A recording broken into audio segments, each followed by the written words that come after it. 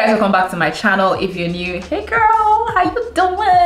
I always say to stay subscribed, join the family. We always have a good time. Today's video is going to be all about this hair. This hair was provided to me by Aligrace hair. I'm going to get into the details and everything else like in a few minutes, but also I'm going to be chit-chatting on how to be secure in a relationship while I go through the hair with you guys. I didn't just want it to be boring. I didn't want you to just watch me do my hair. I wanted to also have a conversation with you. The links and everything is going to be in the description box below if you want to check out the hairs. Without further ado, let's just get right into the video. I've worked with Aligrace now, I think like twice or 3 times on my channel. That's because I really love their hair. I have the Aligrace Waterwave hair on, and I have it in the length 22 and I have 180 density. Now, typically with Aligrace, like they're very simple, they don't do too much, but then they deliver high quality hair. For this hair, I didn't do too much. I only bleached the knots and plucked the lace. If you want a tutorial on how I bleach my knots and pluck my lace, I'm going to link it in the description box below because I have dedicated videos for just that. I'm going to be styling the hair and talking to you guys a little bit. I love the texture so much. The hair is beautiful. You guys will see. Now I'm going to just add serum. You guys know I love the serum so much. If you can find it, find it. I never talk about the name of this serum, and I've had a couple people ask me. This is the Icena Argan Oil or Argan Serum. I think it's Argan Serum, that's what it is. Now we're going to talk about how to be secure in a relationship. Sometimes people can't really differentiate being insecure in your relationship and actually being in love and protective of your partner, if that makes sense. There are some certain things that you should not think about doing when you're in a relationship with that person. Being insecure in a relationship could potentially break the relationship. I'm not even going to lie to you. I'm going to be honest and tell you that. So you picking to be with someone, you being in a relationship with someone doesn't mean the person is the most beautiful person in the world. Honestly, you are not the most beautiful girl in the world either. The person doesn't have it all together, and so do you. You don't have it all together. There'll always be someone that'll be finer, like I've said a million times, hotter, more successful, more ambitious, but you're picking to be with a specific person,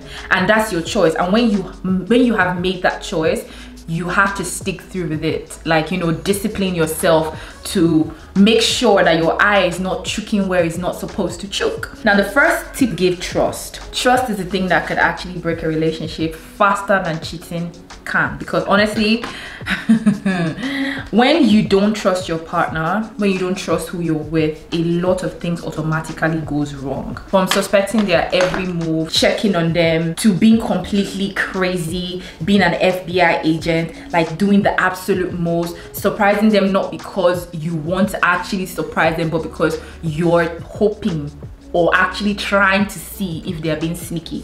I feel like that's just you giving yourself headache, and I'm not even going to lie. But that's one of the reasons why most long distance relationships don't work, because people don't know how to give trust. I'm not telling you to block your mind off when you see some things that are not sitting right with you about your relationship or what your man is doing, but I'm just saying, like, why would you want to be with somebody you don't trust? Give trust. Be confident that whoever you're with isn't like the stories that you've heard on the streets, because quite frankly, like, we hear a lot of stories, we've seen a lot of things, our friends come to us to vent, so we know a lot of stuff. But trust me, who you're with isn't going to be the same person that your friend is with or was with. So stop treating your man like who your friend is talking about. My second tip would be, please don't check your man's phone. Listen, I'm not going to lie, I've done this like a lot of times. I've checked, you know, his phone a lot of times, but it's not healthy. And let me tell you, apart from it not being healthy, it is highly disrespectful. Because come on, you guys, instead of doing that, I would recommend communication, like strengthening the kind of communication that you have with your partner. Because sis, if you communicate right, I'm not telling you that he would always tell you the truth, but most likely you would have conversations about everything. And if you're feeling a type of way, or you have concerns about something, you'd be able to ask him, and he will be able to have a conversation with you. I'm not telling you that he's going to tell you the truth, but to be honest with you, I'd rather sit him down and have that conversation and let him lie to my face than actually go and start snooping around his phone. Because for me, it's just not healthy. That's just the beginning of everything falling apart. I've seen this happen a lot of times where, let's say there's a Joanna calling your man, and then you see the phone ring, instead of you to just wait for him to answer, and if he doesn't answer, you ask him, oh, why don't you want to answer? Or if he answers, has a conversation, is done, and then you say, oh babe, who's Joanna? That's simple. I'm not telling you he's going to lie to you, but that's the thing, like, don't automatically think he's lying to you. That's the beginning of like the downfall of your relationship. But ask him. I know people that can just go ahead and pick up the phone and be like, hello, hi, then they start introducing themselves. That's just doing too much. Listen, that's just, if you've gotten to that point in your relationship, I think it's high time you break up with him, because honestly, the relationship is going to end very soon. Honestly, I just feel like it's not necessary. Some things are not just worth it. So I'll say communicate. I prefer to communicate with him than actually go and start snooping around his phone. It's just doing too much. Now, the third thing I'm going to say is, listen, you know how I've talked about confidence, know your self-worth? I need you to constantly remind yourself of who the fuck you are. I'm a spec. I know what I bring on the table, okay? So no female, no colleague, no best friend, which by the way, I don't know why my man should have a best friend. I really don't condone that, to be honest. Like, you know, because I'm secure about myself and about my relationship, I just don't condone some certain things. I'm your companion, so what do you need her for as your best friend? You get it? I just don't like it. It depends anyway, but for me, I'm not really 100% like with it. Know your worth. Just always set your mind as a reminder of who you are, what you can bring to the table, like how you look, sis. No matter what you think your flaws are physically, like you don't like your nose, your lips, your butt, you have a fupa, I have a fupa. Like, no matter what you think is a flaw, sis, you're drop dead gorgeous, okay? And you have to know that even if the person you're with at that time doesn't end up, or now at the moment, doesn't end up being who, like, you know, you spend the rest of your life with, does not mean that you will not find someone finer, someone richer, someone with a lot more sauce. You will. And with the way you look, with the way you carry yourself, with your confidence, your self-worth, like, you know, all the esteem, all the power that you hold, you'll find someone better. You can always attract more.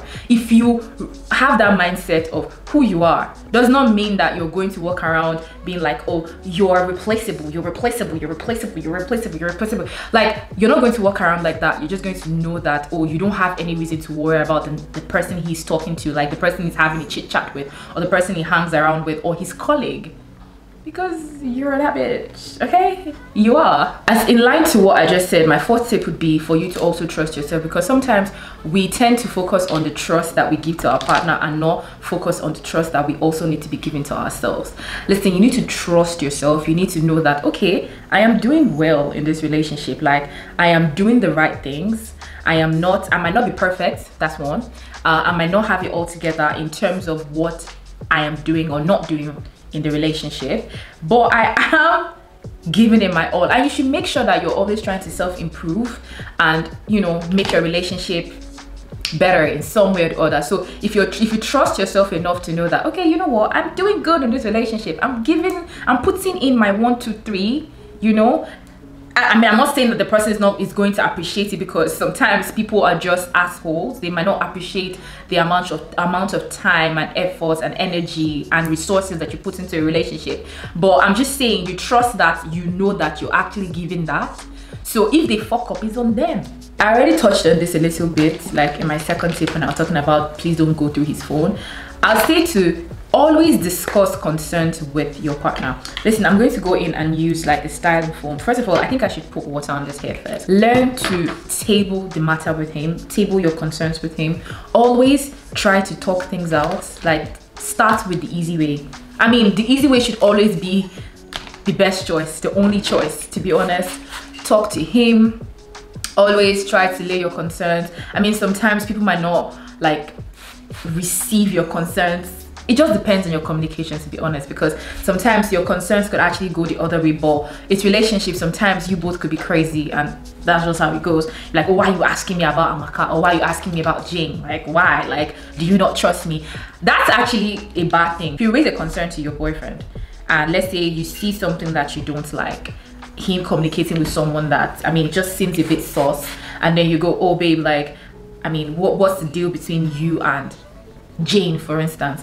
And then he goes, What, so you don't trust me now? Okay, that's a bit much. Okay, like, bro, I'm just asking because I mean, I love you, and obviously, like, I had that tendency to be a little bit jealous, so I'm asking you so you can reassure me that everything is fine. Approach actually matters a lot because it depends on how you're laying the concern. Don't do too much, okay? Like, whatever the situation is already happening anyway, so I just don't see any reason to do too much. So if you have a concern, you lay to him and say, oh babe, like this is another, you talk things out. If it's an ideal situation or expected situation for you to just talk things out and figure it out, you know, figure out the situation, figure out what it is. Always talk things out, even if you guys are going to actually argue, because sometimes those type of conversations lead to a little bit of a misunderstanding, depending on, you know, his response and your approach.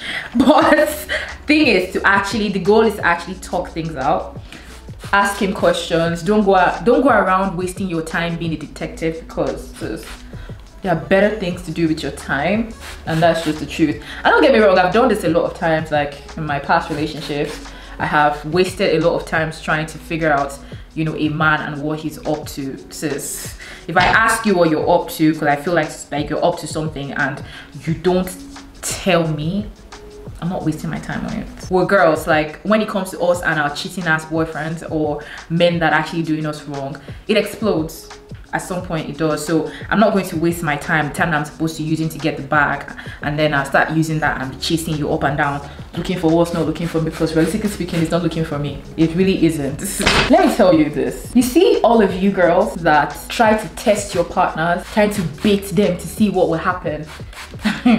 That is so toxic. I don't blame the guy if he falls for it, because at this point you're mad. For you to sit down and try to test your partner, trying to see if he loves you, everything is going on right in your relationship, nothing is wrong, but your insecurities and then your anxiety levels just peak. Like, trust me, I get that people are not always trustworthy, like you can't always trust what they say from their mouth, but if you can't, then just leave the relationship, because I don't see any reason why you need to do all that. Honestly, it baffles me a lot when people just think that this is okay from absolute nowhere. Your boyfriend didn't do anything to you, he didn't offend you, and even if he did, tell him, have the conversation with him and say, oh, you offended me, let's see how that goes. If it leads to a breakup, then fine, well and fine. Don't be out here trying to create all the fake profiles, trying to track him down. See, take that skill and go and join the CIA, the force. Go and join the force, because you're definitely more useful to them than on the streets. My last tip that I have for you guys is acceptance. Okay, I don't know how to put this, but hear me out. Acceptance and, should I say, comfortability and content. Don't always expect your relationship to be 100% jolly or rosy, or every time you're going to be smiling, having something to say, going on dates, having activities, taking trips. It's not always like that. It's not realistic. At the end of the day, it's still a relationship, and you're both still going through life and figuring things out. So don't expect that all of this will just be constant till the end of time. That's not how it works. And to be honest with you, this is the reason why you start to create thoughts, because maybe last week or the beginning of the week or the first 2 months or 3 months, everything was going so good in your relationship, and then, you know, you guys had the honeymoon phase, okay? The honeymoon phase, and then next thing, you guys are more relaxed, you know, you've known each other better, you know, life is going on, you're figuring things out, but you're still together, and he's not as jovial as he was. Doesn't always mean that he's losing interest or someone else is distracting him or someone else is taking his time, because it's usually not something for us females, it's usually someone. Say, oh, who is taking his time? Who is he talking to that he cannot stay on the phone with me? Yeah, he could just be stressed, girl. He could be stressed. A lot of things could be on his mind, and he's just trying to figure out life. And then you're there thinking that he has found a whole new wife, like he's living a double life. Like, that's doing too much. You just need to accept that it's not every time. It's not every time that things would, you know, be nice and happy and jovial. There are times that you literally both be in the same room and be quiet, probably maybe on your phones working on something, or on your laptops working on something, or just living your lives but together, and that does not change how the person feels for you. It doesn't take away from the relationship that you have, the beautiful relationship that you have. It's just how life is. Always learn to take care of yourself. And I know we're going to always have times where we don't feel our best, we don't feel like we're beautiful, we're attractive, we're good looking, but try your best to always take care of yourself, your hygiene, like get your nails done, your hair done, look good, you feel good inside. And when things are happening around your man, you're not going to feel like it's because you don't give him that physical attraction anymore, if that makes sense. You will not feel like, oh, he's not looking at you the way he was looking at you when you guys started dating. Because to be honest, maybe you might have switched up your style, or maybe you might have been different from the person that he met. But one thing I'm going to say is, even if you're different from the person that he met, just make sure that the difference we're talking about is on the positive side. So basically, you glue the fuck up. Make sure that you look clean, you smell clean, you are clean, your breath is clean, everything is clean. I'm not saying that a man wouldn't cheat on you if you have all these things on check. I'm just telling you to take care of yourself and your mental health.